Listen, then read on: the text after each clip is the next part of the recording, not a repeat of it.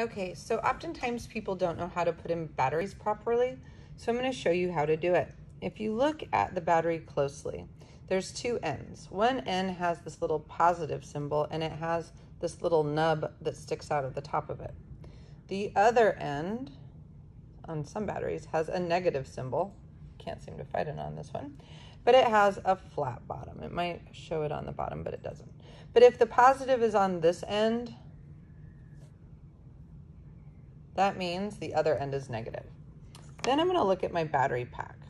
So it also shows a picture of the positive down here and the negative right here.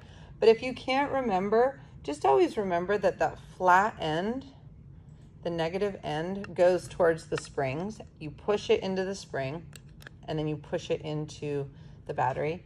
And then on batteries, they always go opposite ways so that a circuit will go around in a circle.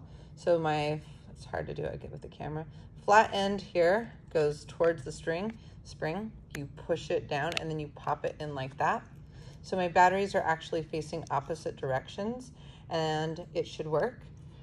If something is not working, the first thing you should do is check the batteries, make sure they're all the way in, and make sure that they're facing the proper direction. Okay?